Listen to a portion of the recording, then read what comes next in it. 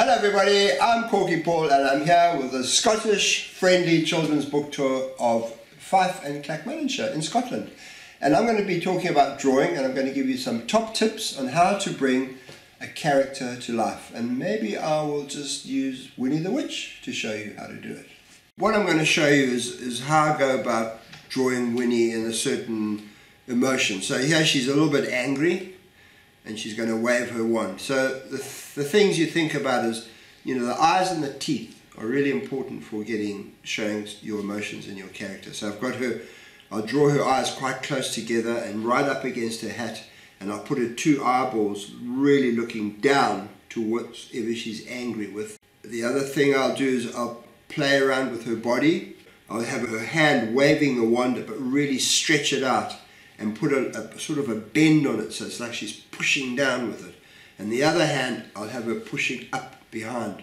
Whenever you're drawing a character, you don't want them just standing there. You want them to be doing things with all their arms and legs, because if you look at people when they're walking or running or talking, they're always moving everything.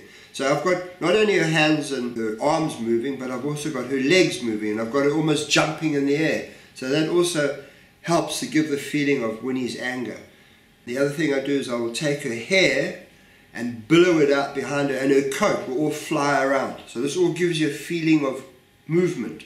Nothing worse than drawing a character that's static, that doesn't have any movement. You've got to have your character jumping or moving all their limbs, and you can accentuate that with various parts of the body through her clothing. I mean, I could have had her hat falling off or something. There are lots of ways of doing it. There's no wrong or right way. You just find the way that you think works for that situation.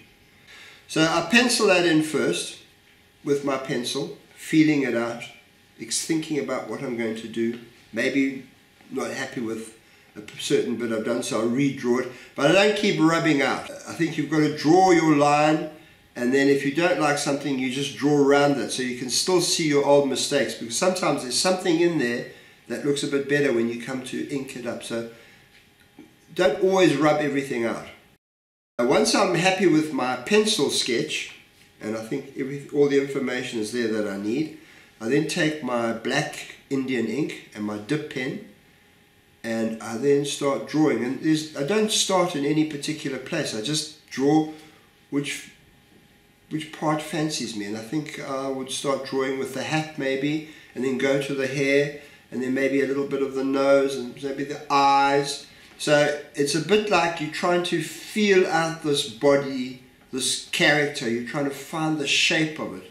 You're trying to find the weight of it, where if it's jumping, if it's moving, and it's like you're building around it. You're slowly building up and getting a feeling of this character. It's a bit like a bee collecting honey. If you see a bee collecting honey and there's a whole bunch of flowers, they jump around. And it's the same when you're drawing. You're feeling out this drawing. And then you might think, oh, I'll quickly do some of the shoes. And then, oh, I better do the legs. And then you go back to do the hands. So you move around all the time, trying to build up this character. Now, we had a little drop of ink here. Look at that. So what are we going to do? I'm going to make it into a little bug. And he's clinging onto Winnie's arm when she makes the magic. So that's Winnie drawn up from pencil, rough, through to me inking it up and improving on the drawing.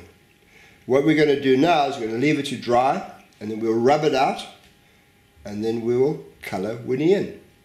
Right, so now we have completed inking up Winnie from the pencil, and now we rub out the pencil. And the thing is, if you don't rub out, when you put your watercolour on top, you can't rub out the pencil again, because the watercolour seals it in. Good. So that's Winnie cleaned up and rubbed up and ready to be painted with wonderful watercolours. Okay, so Winnie is cleaned up, all the pencil lines are gone, and now we're going to put on some watercolour. Now the trick with watercolours is to have 2 jars of water. One you use for cleaning your brush, and the other one you keep fresh and clean to mix your colours with, because watercolour loves clean water, and if you use clean water, your colours will sparkle, they will glow. With watercolours, the best thing to do is the lighter colours first, or colours in the background. Then I think maybe I'll put a little bit of a wash in the background. Okay, lots of water. when you're doing a background like this, lots and lots of water. Okay, and then take a little bit more colour, add it to that, and this is the way you get what artists call the happy accents happening. Okay, and there's a nice contrast. The whole thing is of contrast. I made the floor dark, but the wall, as it were, here quite light.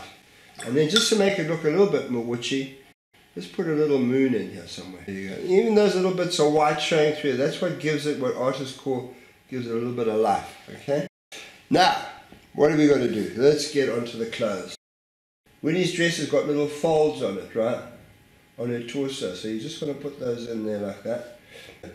But don't go over and over and over it. Once you put the colour in, leave it. And you pick up the colour from your character, which links the drawing with the background in a curious way. Yes, it's already looking more like Winnie now. But also these little white fleck things, don't worry about them. That gives the drawing life. Well, that, boys and girls, is how you go about drawing Winnie.